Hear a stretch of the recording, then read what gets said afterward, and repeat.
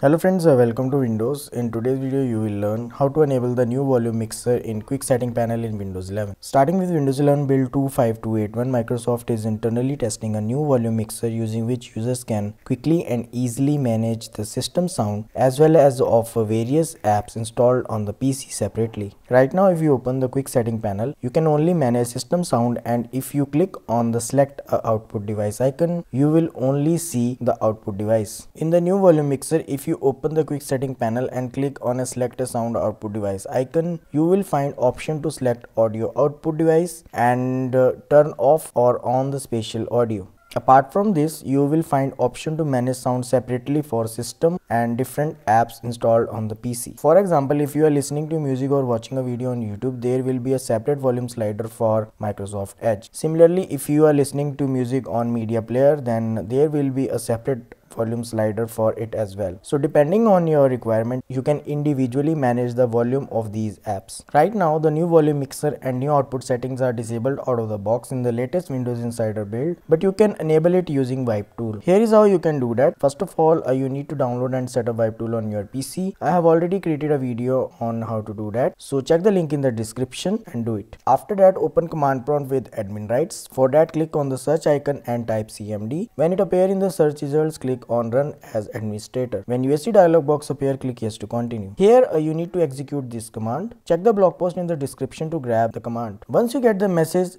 successfully set feature configuration, you need to close command prompt window, and after that reboot your computer to apply the changes.